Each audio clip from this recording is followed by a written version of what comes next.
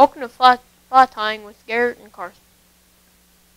We are from patch fly tying class with Zach. And Garrett, what type of fly will you be making? I'll be making a dragonfly today, Carson. Okay. What materials will we use for the dragonfly? I'll be using green yarn, hackle, and 2 wings. Where did the hackle come from? Hackle came from different kinds of birds, Yeah. such as quail, chickens, roosters, anything. Alright, what is the first step to making the dragonfly?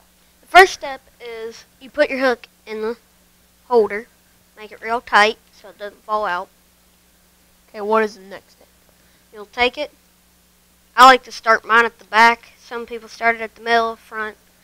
Start it, wrap it all the way up. How many times do you think it takes to wrap? About 10, 12. And you want to make it a good wrap. Take it all the way back where you began. And take it back up to the middle. Then you'll take your scissors, cut that, and then pull this over.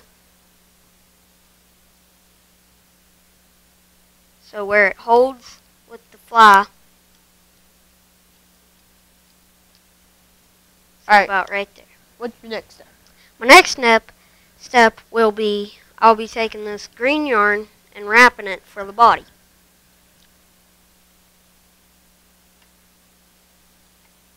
So,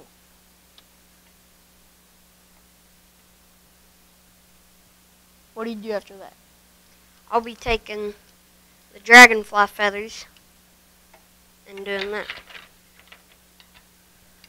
And it usually takes me not very long to tie the flies, maybe a minute, 3 minutes, around in there, and then go back up to the beginning. Then you want to take these 2 feathers, cross them together, and put them like this, and put it right in the middle of the body. Okay, what kind of feathers are Those are chicken feathers. And for these, so you want to get them the good to stick out, you want to cross over, cross back, cross over, cross back, and then you can switch that. So kind of like figure 8. Yes, basically like figure 8s. And you want to take it and wrap it in the middle, pull it all back, wrap it, spread them apart, and there you go. Now what do you use the hackle? A hackle is to make the body look like an actual bug where it sticks out. See, after you're done with that, there's feathers sticking everywhere. You just want to snip them off. What kind of fish do you catch with dragonfly? Oh, you can catch bass.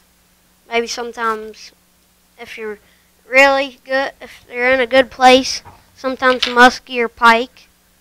But mostly bass, sometimes bluegill, crappie. Not very many times will someone catch it with catfish. Probably carp maybe too. And then, next step, I'll be taking this right here, this hackle, and wrapping it around to look like a bug's body.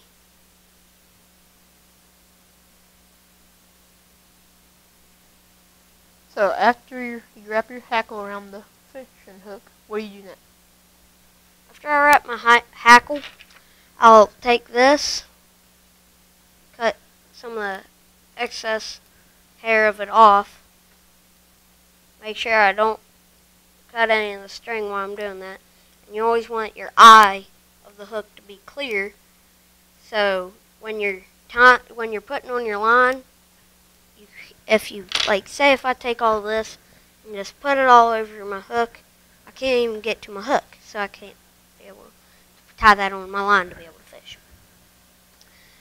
And then, as my next step, I'll take this and tie it like that. You take your 2 fingers and you cross them over. Like, take these like you're doing a peace sign. Go like that. Let it just dangle. Twist like this. Cross over and tie it on. What kind of knots are they? Those are polymorph knots. You want to do this about 3 or 4 times. Okay, Garrett, after the knots are done, what do you do next? I will be clipping some excess hair off. Okay.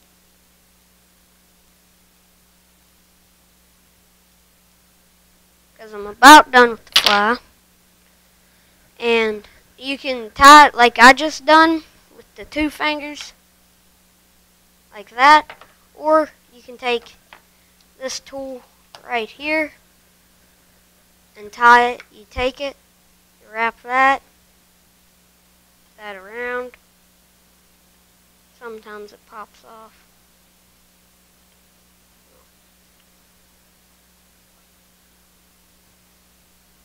A little It's not wanting to complicated? work.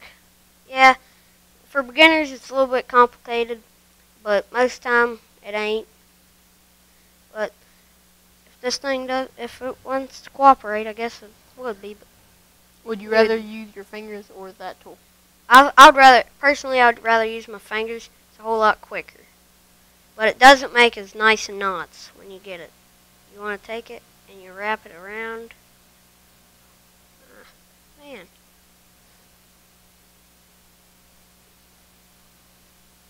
Thing doesn't want to do it. Harder than it looks? No, it's mostly easy, but this time it ain't doing very good. So, well, next time I'll show you guys. But that's it for today. What was your favorite part about the project? My favorite part is that I can take this fly and go fishing with it, catch some fish. And then after you're done with that, you can just take that, cut the line off, and there you go. Alright, thank you for watching. This show has been sponsored by A&M Digitals and Technology.